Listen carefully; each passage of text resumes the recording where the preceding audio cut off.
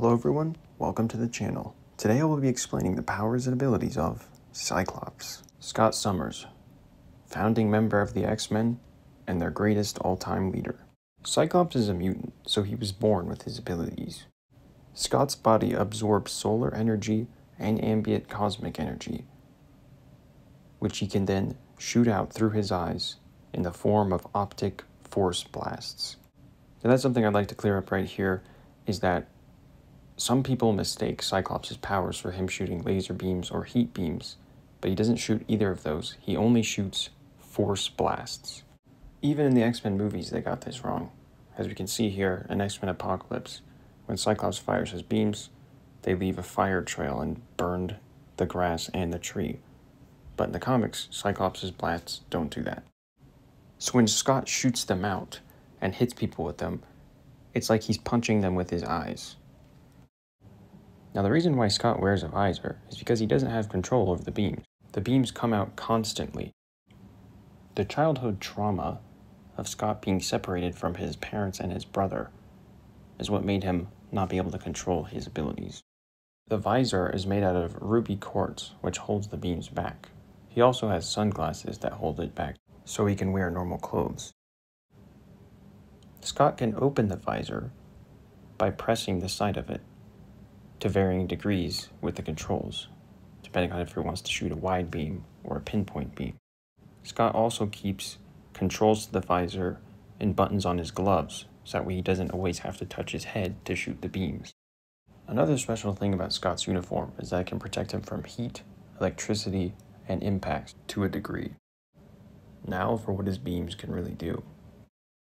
Cyclops shooting force blasts makes his beams very versatile, as he can push things, hold people in midair, just knock people out, or cause massive devastation if he wants to. He's so accurate that he can do ricochets, like here he bounces his beam off a wall and knocks out more beams.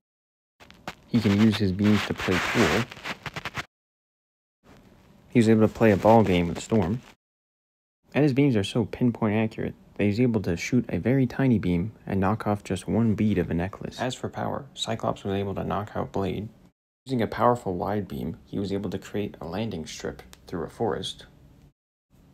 Scott was able to tear off some of the Hulk's skin, but eventually Hulk powered through and grabbed Scott. Scott was able to defeat a giant monster by cutting it right in half with a powerful blast.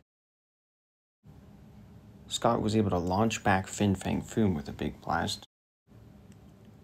And once by removing his visor and letting the entirety of his blasts come out, Scott was able to level a large part of a forest and destroy a sentinel.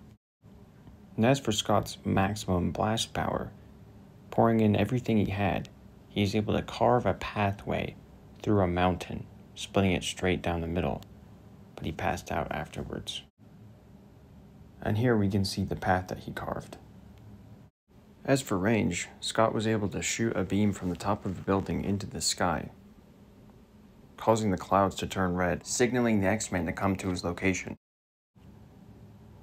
Under the tutelage of Professor X, Cyclops was transformed into a master battle tactician and fighter.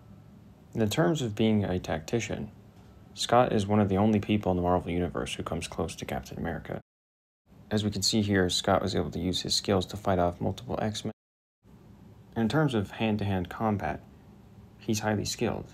As you can see here, he was able to take down multiple street thugs at once, putting him at the same level as an elite SHIELD agent, making him as good a fighter as people like Maria Hill and Tony Stark. But he's not as good as the greatest of all times, like Shang-Chi and Captain America. All of Scott's leadership abilities, battle strategy, fighting skills, and power are what make him the all-time leader of the X-Men. Due to Cyclops' melancholy and his usual bad attitude, this leads him to make bad life choices, and he often suffers from self-loathing. And over the years, he's gone from being a pupil of Professor X to becoming his own man. He's kind of changed from his idealistic views of the world to incorporating some of Magneto's views into his beliefs. So although Cyclops doesn't always make the right choices, he always fights to protect his family and all of mutant kind. Personally, I don't really like that Marvel decided to make him kind of align himself more with Magneto than Professor X. I feel like that kind of defeats the purpose of what the X-Men are and what they represent. I hope that one day Marvel restores Cyclops to what he was. Well, everyone, thanks for watching. Until next time.